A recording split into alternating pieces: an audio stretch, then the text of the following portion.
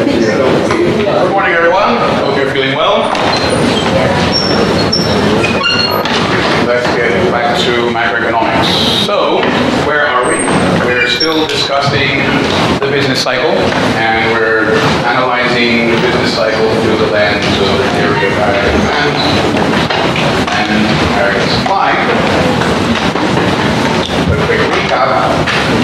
The way that works is that we assume that real GDP and the price level are jointly determined by the interaction of aggregate supply and aggregate demand, which looks like this. And so far, the kinds of things that might cause the business cycle are any of the many things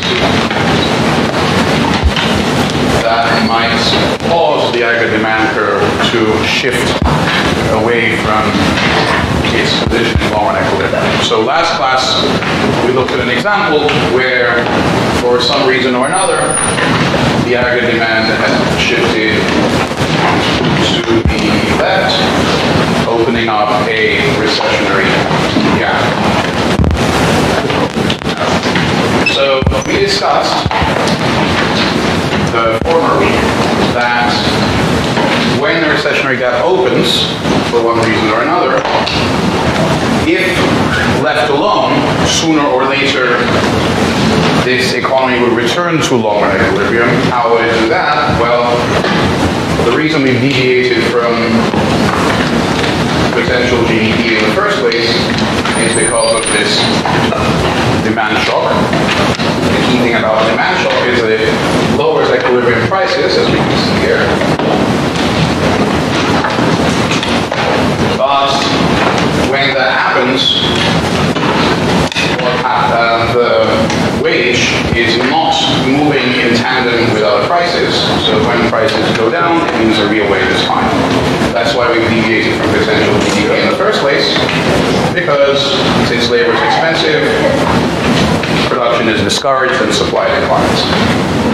However, that higher real wage reflects an imbalance in the labor market compared to the long run. So sooner or later, the wage starts to drop following the other prices. Once that happens, that is a second stage where the supply curve moves, because lower wages means more production. Lower cost of production will encourage more, and so the supply curve shifts right and will eventually be back in long-run equilibrium. But we also discussed that many macroeconomists think that this self-correcting mechanism takes undesirably long to work its magic, and therefore, rather than waiting for things to take care of themselves, instead, to the extent that it can, the government should take active measures to try and push the economy back towards the long run. And you'll remember that any policy to actively push GDP back to potential GDP we call stabilization policy. And last class, we looked at one set of tools of stabilization policy known as fiscal policy. And the idea of fiscal policy was that, again, instead of waiting for the self-correcting mechanisms to kick in, government spending is one of the elements of aggregate demand. So, instead of waiting, the government could just boost government spending and push the demand curve back in this direction.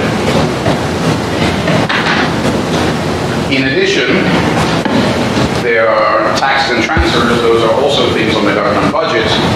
They don't directly affect aggregate demand, but they do indirectly, because if you change taxes or transfers, you're changing disposable income, and thus indirectly the government could also use fiscal policy to push aggregate demand back by cutting taxes or reducing transfers. That's what we talked about On Monday, we talked about various pros and cons of fiscal policy. If you're a Keynesian, then you think fiscal policy is wonderful, most likely, since spending is everything. That theory kills the animal spirits.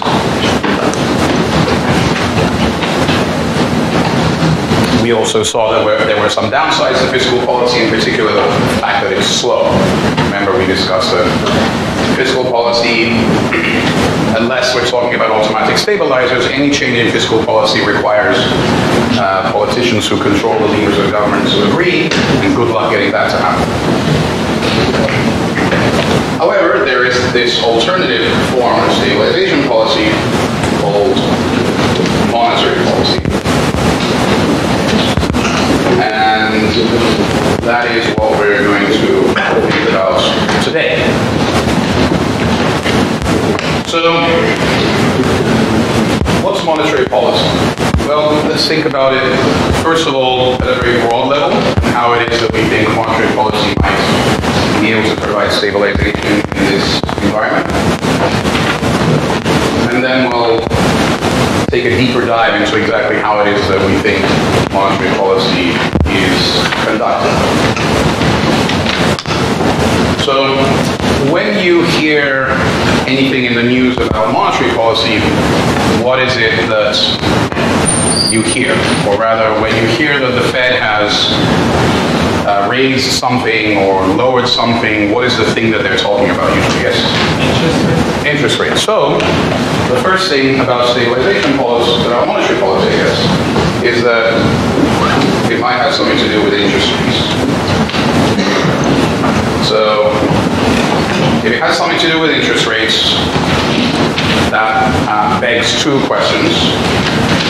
One is, if the Fed has control over interest rates, how could it use that control to stabilize here? And that's pretty straightforward. Right? We know the interest rate is the cost of borrowing, and we know that some of the spending that goes into aggregate demand is financed by borrowing. So, for example, if we're in this recessionary gap, if the Fed controls interest rates, what might they do if they want to provide stabilization? Well, they could try and boost spending by lowering interest rates. If you lower interest rates, you lower the cost of borrowing. You made it easier for investors and households to finance their spending by borrowing, and so that should push the demand curve back. So that's the broad idea. The second question this begs, which we'll get to in a minute, is how is it that the Fed controls interest rates? Or maybe put slightly differently, which is the interest rate that the Fed controls? Now, if you remember our discussion of monetary policy, actually, if you remember our discussion, of monetarism, monetarist economics, you'll remember that they think that the main determinant of aggregate demand is the credit market itself.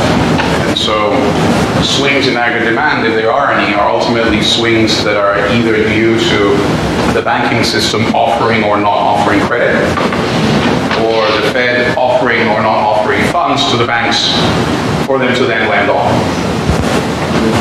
So if you're a monetarist, then you wouldn't necessarily be so focused on the price of the credit that's available to you and me, but rather its volume. And so the part of that the Fed controls is the monetary base. And so we'll have a think about both of these and how they might work as tools of monetary policy. And in the monetarist view, it might not be so much the interest rate that should be used to try and push things back towards long-run equilibrium here, but rather it's just the provision of credit that leads to things pushing back here. There's more credit available, that means it's easier for you and me to borrow. In addition, on top of it, it would be cheaper. It's just it's a question of what's the more important thing. Is it the interest rate or is it the availability of credit? And then, of course, if there's more credit, that enables more spending, and it pushes aggregate demand back. So, if you want to be careful here, remember the monetary base has two parts. There are the Federal Reserve notes outstanding, the currency, and then there are the funds in the reserve accounts of the banks. If we're talking short-run, rapid-fire monetary policy, which one of those two are we probably talking about? The Fed can't just inject, I don't know, $100 million out into the populace at a moment's notice, right? But the Fed can send out $100 million in reserves at a moment's notice. All it needs to do is go out and buy $100 million of something, and then the instant it pays for it, that's it. The reserves have gone out. So when we're talking about the Fed providing short-term emergency credit to banks, which they then lend on, which is used to support lending, I guess, what we're probably talking about specifically is the reserves part of the monetary base. And so, as we'll see, to some extent there's an artificial distinction here between these two things, because as we'll see, it's impossible to change one of these without changing the other. The question is, again, on the end, economists might still nonetheless disagree on whether it's the reason that monetary policy is impactful is because of its impact on interest rates, or whether it's because its impact on the amount of credit. Any questions, comments, or thoughts about this sort of bird's eye view of monetary policy? If not, then let's get down into the weeds and ask the question, how does the Fed affect interest rates?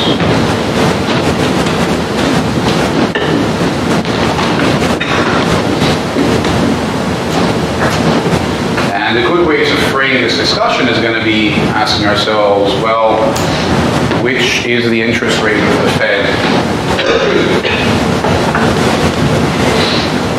So,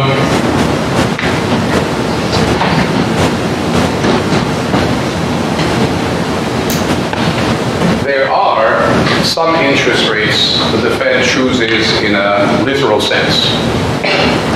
So remember that way back when we were first exploring how bank balance sheets work, one of the first things that we came across was the fact that banks, when they borrow, could in principle borrow from the Fed. And we also later on discussed the fact that when there's something like a banking crisis and all the banks want to borrow at once, of course there are not enough reserves to go around, what the Fed does is it steps in as the lender of last resort and lends to the banks whatever they need. And of course the Fed just gets to invent what that interest rate is. What's that interest rate called? Well, a loan from the central bank is known as an official loan, and the interest rate on such loans is the official rate. But remember, in the United States, official loans have a special nickname. They're known as discount loans, so the interest rate on a discount loan, which the Fed basically gets to ponder up, is the discount rate. However, that isn't the interest rate that we're usually talking about when you hear someone say, oh, the Fed raised rates today, or the Fed lowered rates today. And I guess if you think about the fact that this only really matters when the Fed is acting as lender of last resort, like in super ultra crisis times, maybe it's not surprising that it's not this interest rate that we're talking about. There is another interest rate that the Fed controls. You may or may not know, but if the bank has any funds in their reserve account of the Fed pays some interest on it. It doesn't have a fancy name because it's a relatively new thing. That's referred to as the interest rates on reserves. Whoever came up with that wasn't feeling very creative, obviously. And that's also not the interest rate that we're generally talking about when we say the Fed raised rates today or the Fed lowered rates today.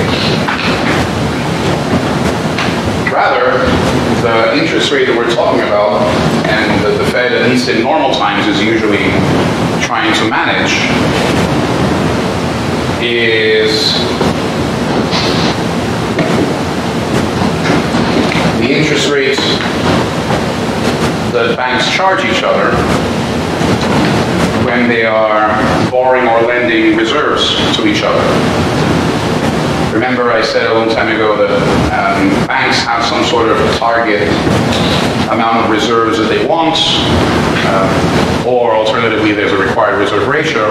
Whether it's required or desired doesn't really matter. The point is they want a certain amount of reserves based on whatever else is on their balance sheets. And if they're a bit under at the end of the day, they try and borrow it from someone. If they're a bit over, well, they lend it to someone and get to collect interest on it. So again, that is the interbank market for reserves, and banks charge each other the interbank rate. In the United States, again, that has its nickname. It's known as the federal funds rate. And it turns out that is the interest rate that we're usually talking about when we say the Fed raised rates or the Fed lowered rates. And that might be a bit puzzling. Because, well, isn't this an interbank market? The banks are borrowing and lending reserves to each other. Don't they negotiate what the interest rate is that they're going to charge each other? Isn't it a market price, this interest rate? And the answer is yes and no. There is, of course, an interbank market for these funds, but as we'll see, the Fed actually has pretty tight control over what happens in that market. That's why they're able to more or less pick what the rate is going to be there. So to see that, I'm going to represent for you the interbank market for reserves. And then you'll see why it is that the Fed can more or less pick whatever federal funds rate it wants. And what's so important about the federal funds rate?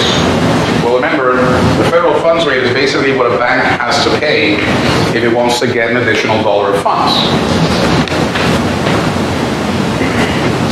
If the Fed can control the Fed funds rate, and it controls how expensive or cheap it is for banks to raise funds, well, let's imagine the Fed lowers the Fed funds rate in the way we'll see in a second. What does that do? Well, it's now cheaper for the banks to get funds. So maybe so that means that since they're competing for each other, that means now suddenly it's cheaper for them to get funds. That means those lower interest rates will end up getting passed on to you and me when we go to the fund and when we go to the bank and try and borrow to take out a mortgage or to buy a car or whatever it is. Because the banks are competing, a lower cost of funds for them, a lower federal funds rate, ends up getting passed on to everyone. So when the Fed funds rate goes down, all the rates go down. When the Fed funds rate goes up, all the rates go up, to some extent. So this is potentially a very powerful tool, since most of the lenders depend largely on the banking system. So this is going to be reserves. Of course, measured in Brazilian dollars. And this is the interbank market for reserves. So if you're a bank and you want to borrow $1 in reserves, what do you have to pay? Well, you have to pay back that dollar tomorrow with interest. So when all is said and done, the price of getting that dollar now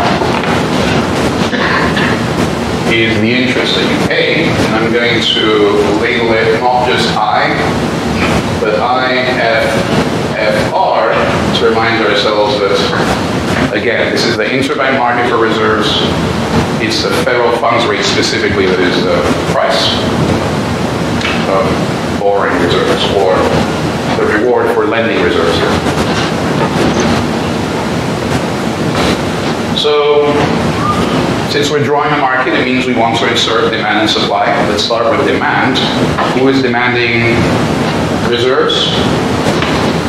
The banks. Right? The banks all want some reserves to make sure that they have enough liquidity to deal with whatever customers might come in and withdraw funds, or to make sure their balance sheet is safe, and so on. And what shape would the demand for reserves be? Well, in general, demand curves slow down, right? Because if you make something more expensive, then generally people will buy less of it.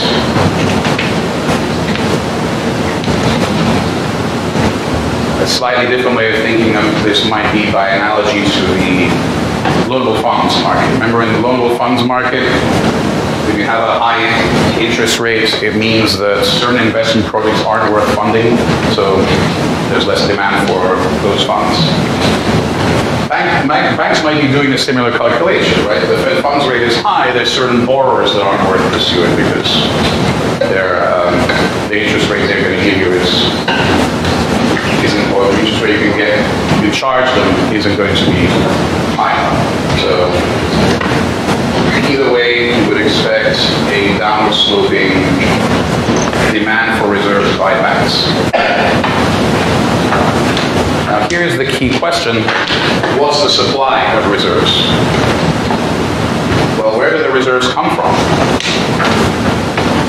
How does the quantity of reserves available in the world change? For this, you need to think back to our first class after the midterm, where our first order of business was to look at the Fed's balance sheet. Remember, what's on the Fed's balance sheet? The first thing that we saw on the Fed's balance sheet is that its liabilities include everything that's in the monetary base, including the reserves. How does the Fed change the size of its balance sheet? Well, by open market operations. Remember, if they decide they want more monetary base, they just have to buy some assets, and those assets go on the asset side. On the liability side, well, they pay by just creating new reserves. So both sides go up by the same amount. If the Fed decides they want to shrink the monetary base, what do they need to do? The opposite. They just need to sell some assets to somebody. That somebody is probably a bank. They pay. Those funds are now no longer in circulation, and the monetary base is just shrunk. In other words, the Fed is the entity supplying reserves here, the only entity supplying reserves here, and they basically get to decide how much or how little they want there to be in reserves out there. So we're going to draw an equilibrium federal funds rate as being determined by where supply and demand cross. But since the Fed controls entirely the supply of reserves, as long as they know where the demand curve is, they basically get to pick what the interest rate is, what the federal funds rate is. So when you hear the Fed choosing interest rates, what they're ultimately doing is picking the cost of funds for banks. And how do they do it? By deciding how much reserves they're going to supply to the banks. So, as I mentioned at the beginning, I said, one tool of monetary policy is interest rates, another tool is monetary base / reserves. In practice, you can't really change one of them without affecting the other one. Here you can see why. Any questions, comments, or thoughts? Yes? How do you determine the supply and demand? The Fed just decides how much reserves it wants there to be in the world. So they're going to be like So, for example, so let's back up here. We're in a recessionary gap, and the Fed has decided they want to push back. They want to increase spending, and as we were discussing earlier, the way the Fed would do that would be by lowering rates. So that part is straightforward. How would they lower rates? Well, according to this, they would lower rates by increasing supply of reserves to this market. How does the Fed increase the supply of reserves to this market? They buy assets. If they buy assets, then they have to pay for them. Of course, when they're paying for them, if they pay in cash, then obviously the monetary base is larger. If they pay with new reserves, same thing, the monetary base is larger. So I guess sticking with the situation of where the recessionary gap, what we want is we want the interest rates to go down. The way we do that is by increasing reserves. If you're a monetarist, you wouldn't worry so much about this. You just say, well, we want to expand the reserves because we're trying to provide more funds for the banking system to lend. So you'd reach the same conclusion anyway, but it was slightly different. Any questions or comments?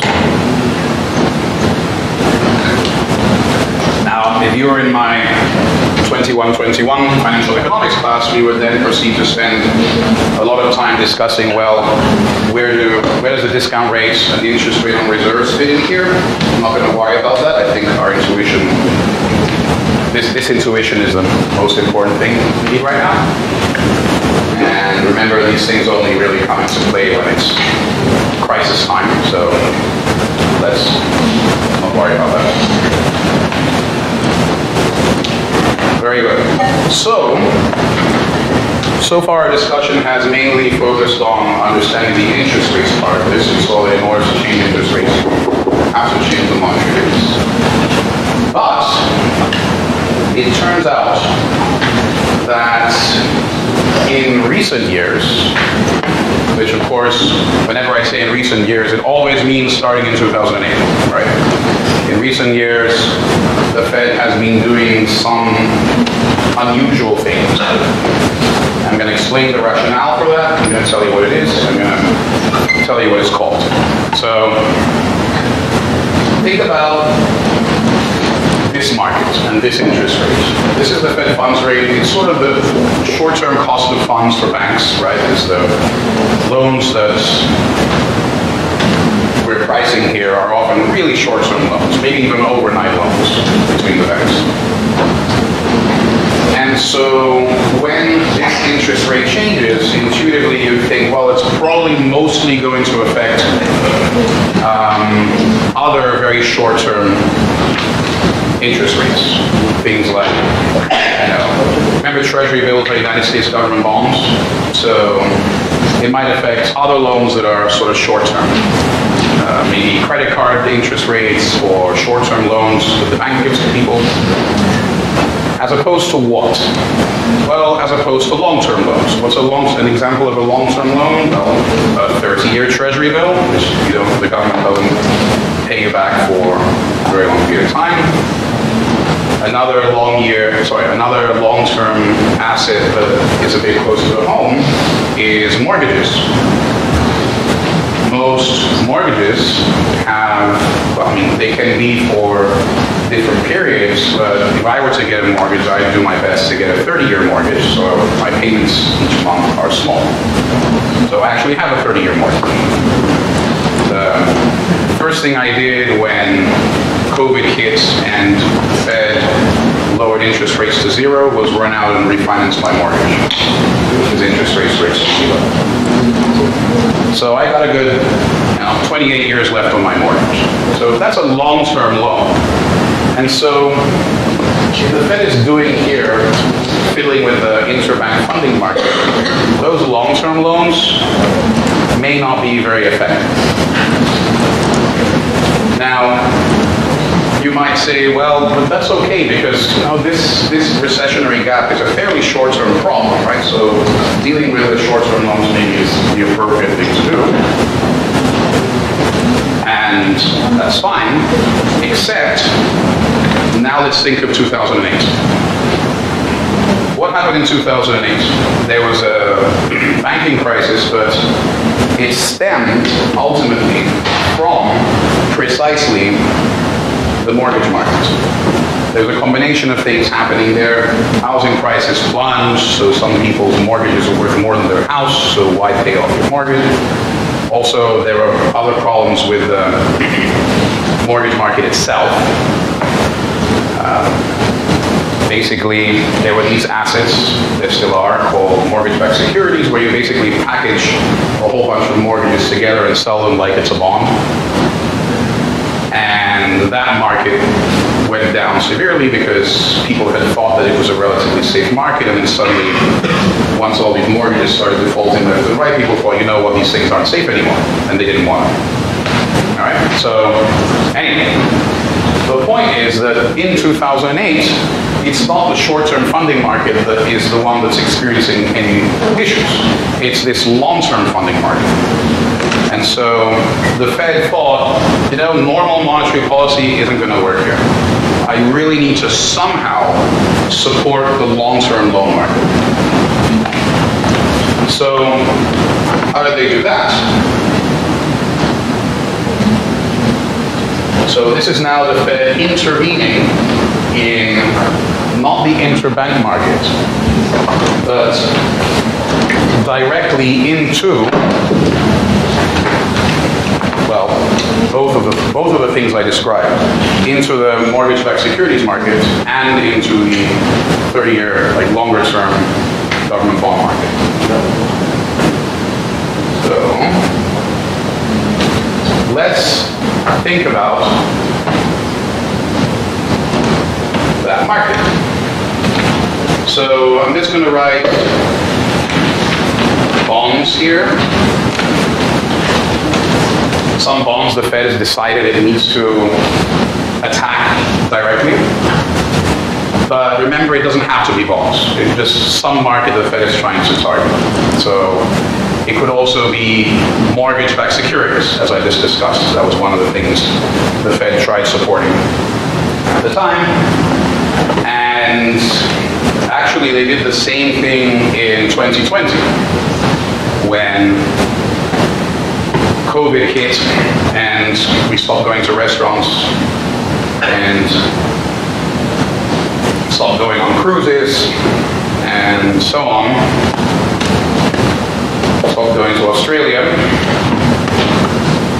The Fed decided again that it needed to do this. And which part of the economy was suffering during COVID?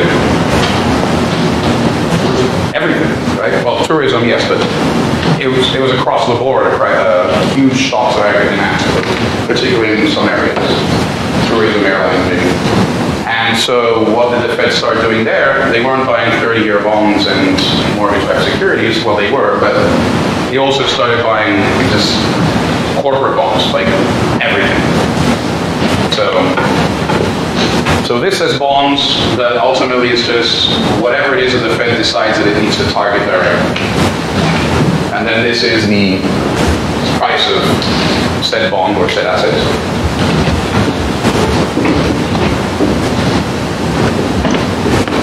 So if the Fed is trying to support this market, it can do, well, two things, but again, just like here, they're kind of both the same thing. One is, if people are no longer interested in buying these bonds or mortgage-backed securities or whatever they are, the Fed can just make up the demand itself. Right. So this is Fed buys bonds. And the key here is that the size of the Fed's open market operation here, well, I guess it's not an open market operation, it's the Fed directly buying this asset. It's not going to the banking system. the size of these purchases must be immense, because they have to be so large that they're able to affect the price of what might be a very large market. The market for mortgage-backed securities is huge. The market for 30-year treasuries is huge. And of course, if the Fed does that and is able to bid up the price of this asset, that's the same thing as saying that it's doing what to interest rates? Pushing them down.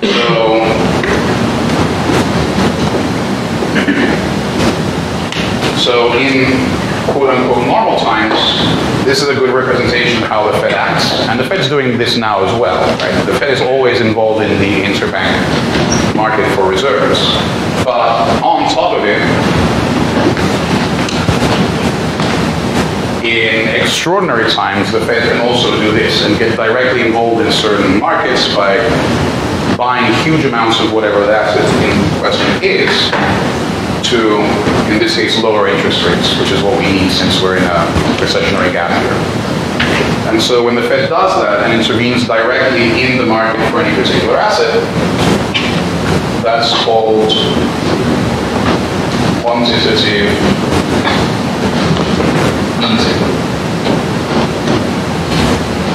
or QE for short. Quantitative easing is a bit of a mouthful, so of course people usually refer to it as QE. And then after the first bout of QE at the beginning of the financial crisis, they ended the second bout, which they called QE2, and so on. So, to get a sense of quite the scale of these operations, I want to show you this. So this is the monetary base in the United States starting from 1959 and going on to the present day. And you can see that we start over here on the left, 1959, there's a slow, gradual growth in the monetary base. Right? Then we get to 2008. I'm gonna zoom in here a bit.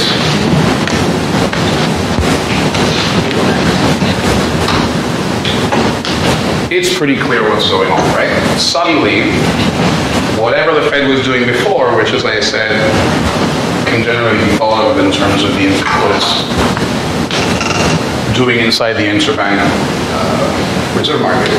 Suddenly here, things are different. Between 2008 and 2010, the monetary base doubles, right? That's how big quantitative easing has to be in order to actually get something done, and that's precisely what they did. And if you keep looking out further off to the right, you see that it kind of peaks in around 2015 at around $4 trillion. Whereas when the crisis hits and it started with quantitative easing, the monetary base was less than 1 trillion. So it more than quadrupled the monetary base. This buying up, I think it was almost 800 billion, sorry, in mortgage-backed securities, as well as treasury bills and various other things. And then it slowly starts to come down again, right? So the Fed is presumably, I suppose, trying to back out of this position. Remember when we discussed this incident before? He said that in the Great Depression, the banks were afraid of bank runs, so they stopped lending. The Fed didn't do anything, so there was a credit crunch, as well as bank runs. In 2008, the Fed did the opposite. The banks didn't want to lend, but the Fed just poured out reserves, and this is how, right? Actually in both ways. They both supplied a lot of reserves to the interbank funding market, and they also were engaged in quantitative easing, directly buying up certain assets. You see goes all the way up.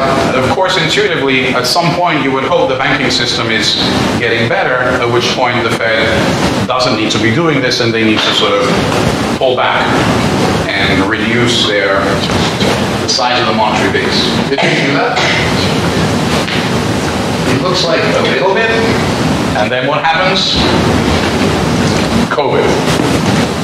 And what do they start doing then? They, again, double down, because there's a huge economic crisis, and they try to deal with it by, well, more of the same.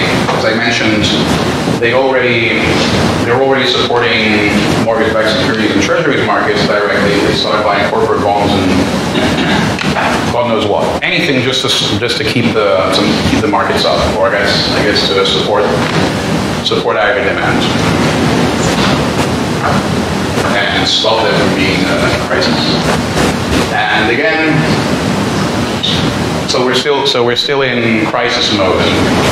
We've kind of been in crisis mode since sometime in 2008.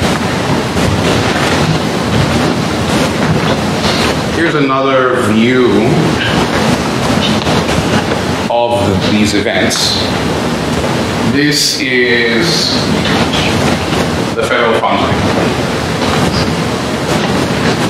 And you see, I guess if you take sort of, again, a bird's eye view of this, what's the long-term average federal funds rate over this whole period? I guess it's kind of 3 or 4, maybe, %-ish. It's hard to tell because there's so many jumps. I guess the most salient feature to me, aside from the fact that something very weird must have happened in the early 80s to have such high interest rates, and we'll get to that soon. The other most salient feature of this to me is that here the rates are coming down, they're going up, they're going down, they're going up, and then here's 2008. They go down to 0, basically. And they stay at 0 until 2015 again. Then they start rising a little, that's the Fed pulling back. And then COVID hits and boom, they're back down to 0 again. So we've had basically 0 interest rates for almost 15 years, with a little exception there just before COVID. So again, that's not an encouraging sign about the state of I guess on the one hand the banking system, on the other hand the economy overall. The Fed has felt the need to keep interest rates at such an incredibly low level. I guess I am more or less tiptoeing towards the direction of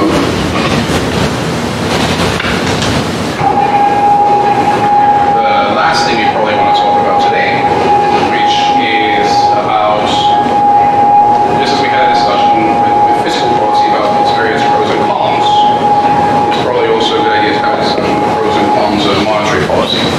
So, as discussed on Monday, a pro, presumably, is that monetary policy can be changed at very short notice. There's a recent example of this. Many of you, I'm sure, heard about the recent liquidation of Silicon Valley Bank, which experienced bank runs. They were unable to raise capital, which was a sign that they're insolvent. Then they naturally experienced a bank run and are in the process of being liquidated. I bought by some, and the deposits are moving to other banks. Within a week of that happening, the Fed and the FDIC, so immediately the Fed and the FDIC were worried about this spilling over to other banks and then creating a banking crisis. So within a week, the Fed, the FDIC, and others had managed to get together, which is about, just as we had a discussion with fiscal policy about its various pros and cons, it's probably also a good idea to have a discussion with pros and cons of monetary policy. So discussed on Monday, a pro, presumably, is that monetary policy can be changed at very short notice. There's a recent example of this. Many of you, I'm sure, heard about the recent liquidation of Silicon Valley Bank, which experienced bank. They were unable to raise capital, which was a sign that they're insolvent. Then they naturally experienced a bank run and are in the process of being liquidated.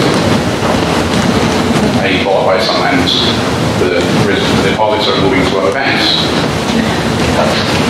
Within a week of that happening, the Fed and the FDIC, so immediately the Fed and the FDIC were worried about this spilling over to other banks and then creating a banking crisis. So within a week, the Fed, the FDIC, and others had managed to get together and create an entirely new lending facility for banks.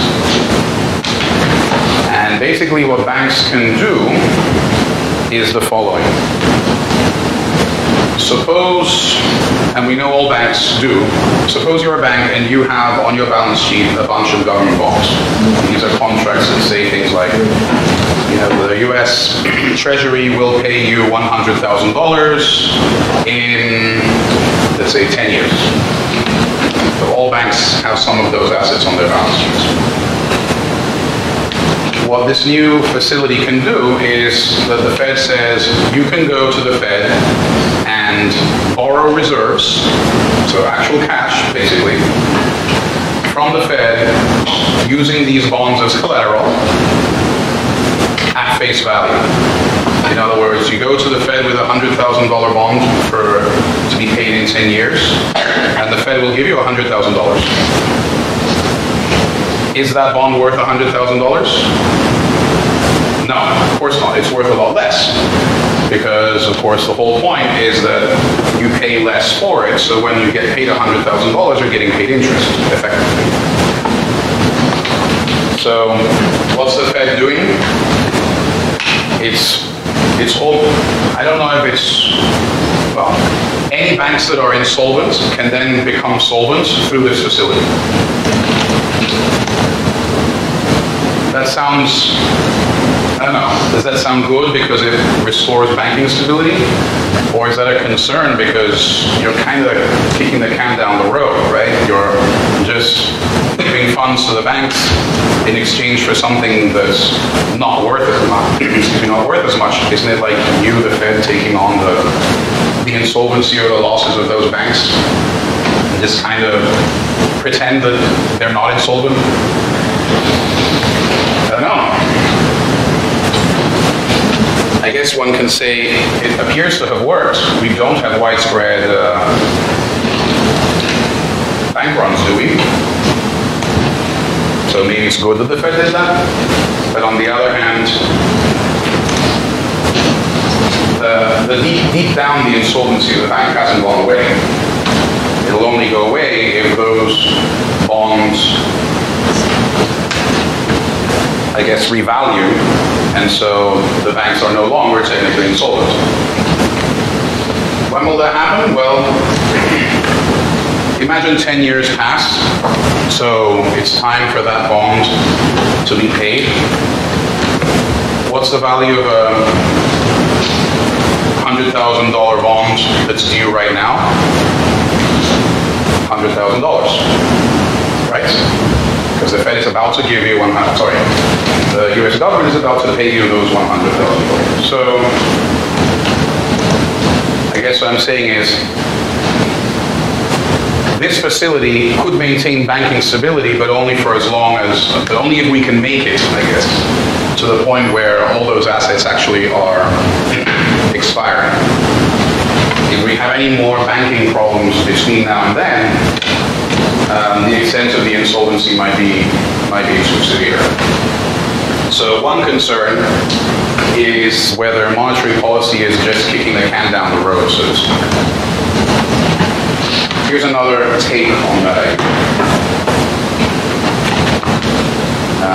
And for this, once again, I want to draw on the intuition we hopefully have from the discussion of the loanable funds market. So let's just pretend this is a loanable funds market just because it has to. So what I want to focus on is the demand. And in the loanable funds market, it's also an interest rate that's the price here. So in the loanable funds market, you'll recall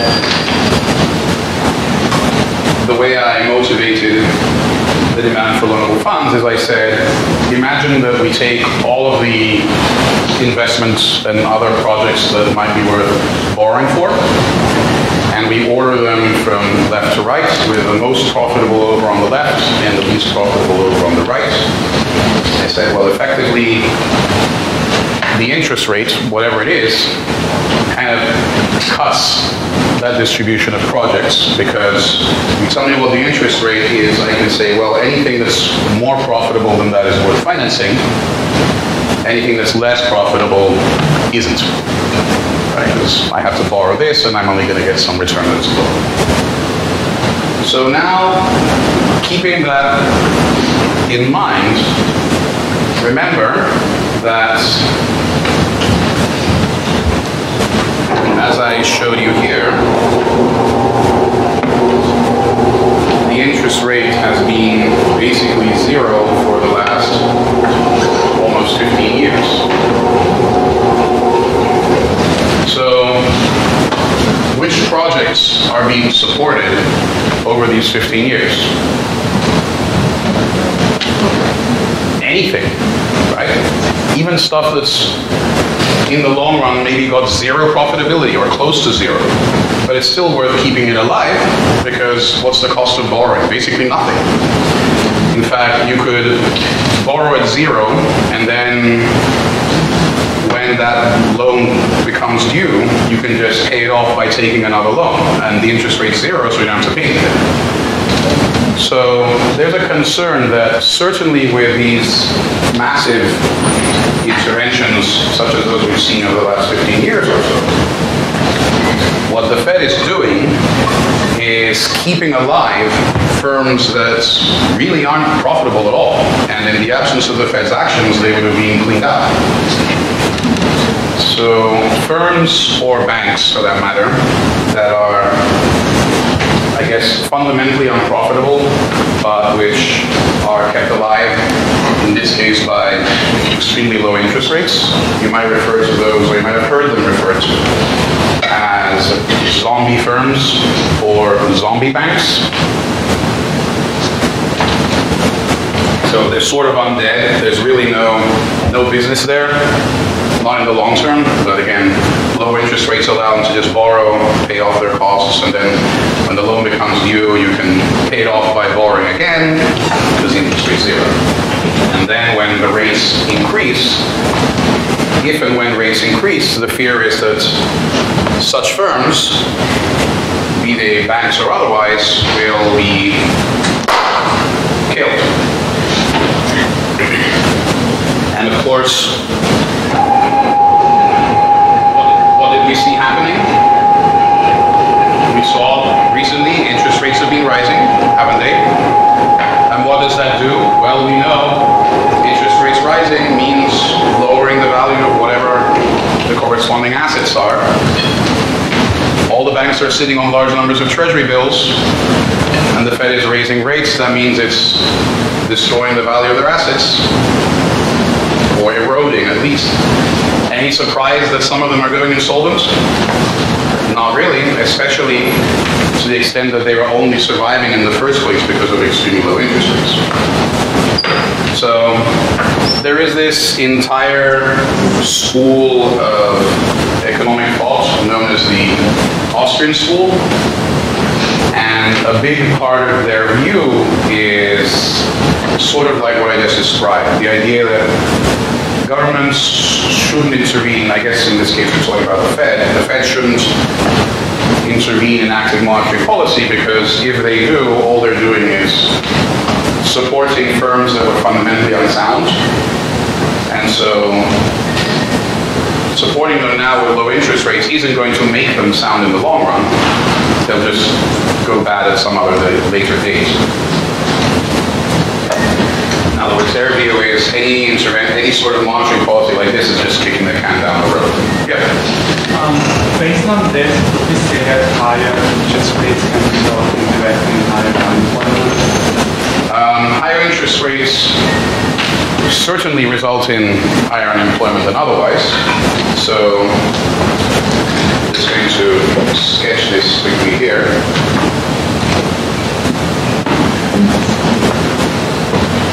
I'm going to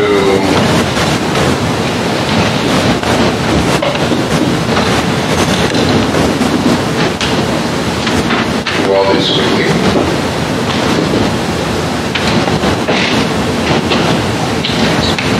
So the flip side of all of this is the following. So far we are talking about what should the Fed do in the case that there's a recessionary gap.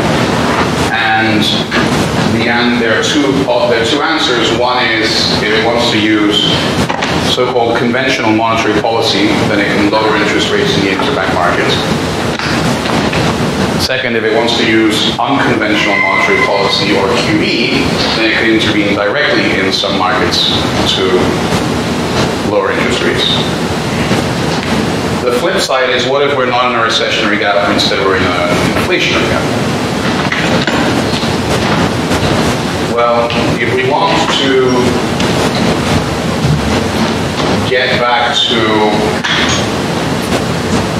long run, we can do two things. One, we can just do nothing and then the self-correcting mechanism will do it for us. Or two, the Fed could try and push the demand curve back where it came from. And in that case, how would they do it? They would have to raise rates. And if they were to do that, then of course they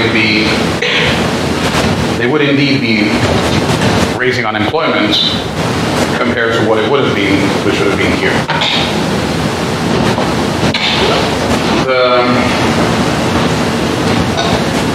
real problem, I would say, with inflationary gaps, which I guess will we get to it next week? Or we might get to it after the midterm, I'm not sure, we'll see. Is that inflation is a bit special. If inflation is around for a long time, it starts to become, in ways we'll describe this later, sort of baked into the economy. And then once you start to experience inflation, it's extremely hard to stop it.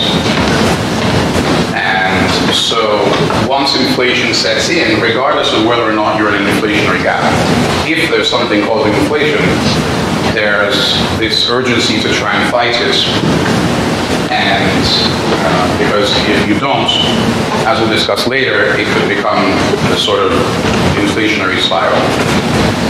And that means that once there's inflation, regardless of what kind of gap you're in, you may feel, the Fed may feel the need to, as you say, raise rates, which will have a cost. It will raise unemployment, for sure, compared to what it would have been. But some economists would argue that's just, it's just unfortunate. That's the only tool you have to fight inflation. And yeah, it's costly. But we'll get to that a bit later. Okay? Any questions, comments, or thoughts? I guess there's one more thing I want to show you, which is the following. So I showed you the monetary base, I showed you the Fed funds rate. There's one more thing I want to show you. This is United States labor productivity. Okay? So this is output per hour. Going back to 1990. So what do we see? It grows.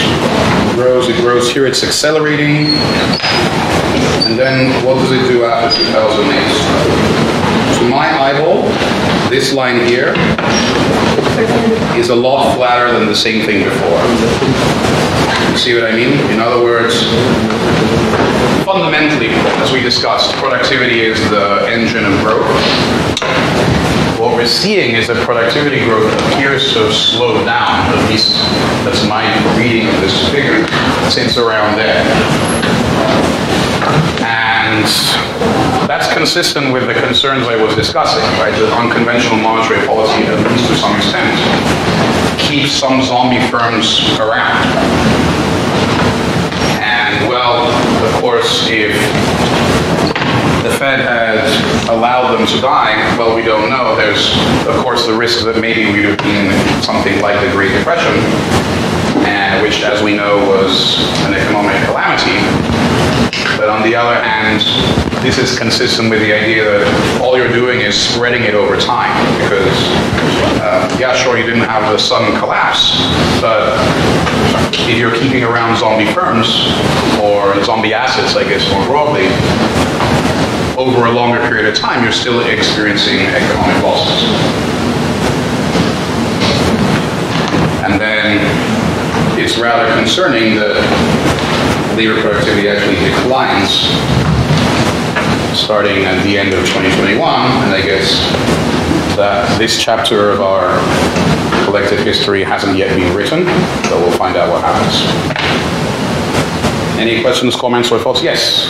What is the y-axis measured in? Like the y-axis is just an index. It's sort of like with the price level, you have a measure of productivity, but then you just pick a base year and say, okay, that's going to be 100, and then you measure it going forward from there. Any other questions? All right. If not, then let's move to our exit quiz. So let's go.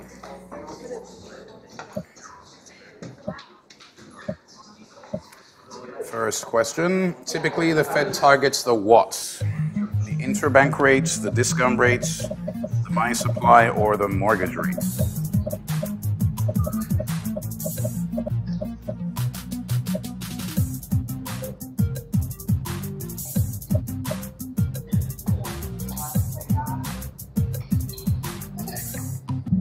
Of course, it is the interbank rates. Second, the Fed does this by choosing what? The money supply, the output gap, the reserve ratio, or the quantity of reserves?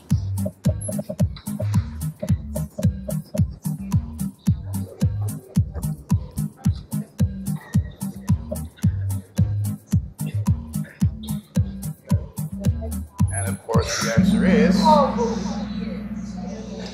the quantity of reserves. Next. Funger Hall is doing well.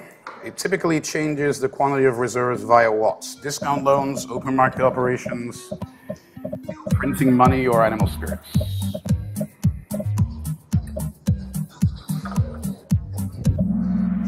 These are, of course, open market operations. In a recessionary gap, the Fed should do what? Lower the discount rate, raise the discount rate, lower the interbank rate, or raise the interbank rate?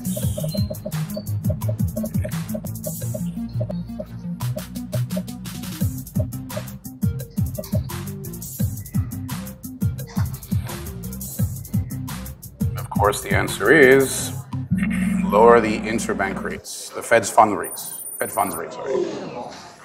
Almost there. To lower rates, the Fed should do what? Sell bonds, purchase assets, raise interest rates, or raise discount rates?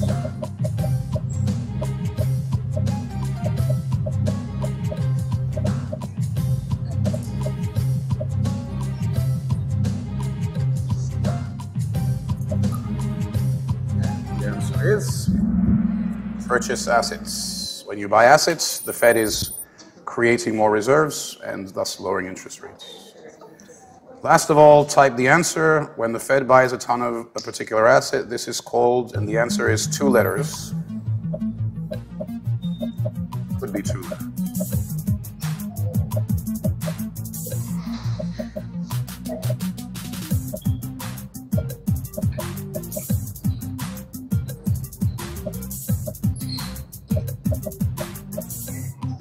Of course, the answer is quantitative easing, or QE. All right. Let's see how we did. Hope that was useful for reminding you what to keep in mind in your studies. Third is Parker, second is Funger Hall, and the winner is Holly. All right, Holly. If you want, come up to the front. I have a little something for you. Everyone else, nice to see you, and look forward to seeing you next week. Bye.